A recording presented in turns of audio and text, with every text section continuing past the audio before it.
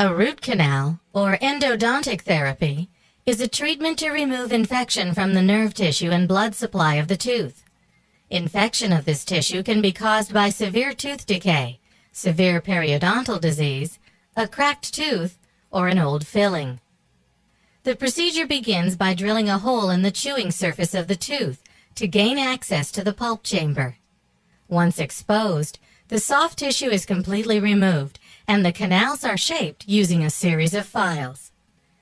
The hollow canals are then filled with an inert pink polymer called gutta percha. After the procedure is completed, a crown is needed to protect the tooth, which will now be less resilient due to lack of blood supply running to the tooth. Historically, root canal therapy has been one of the most feared procedures in dentistry, but with modern techniques, anesthetics, and medications, today's endodontic treatments are both fast and painless.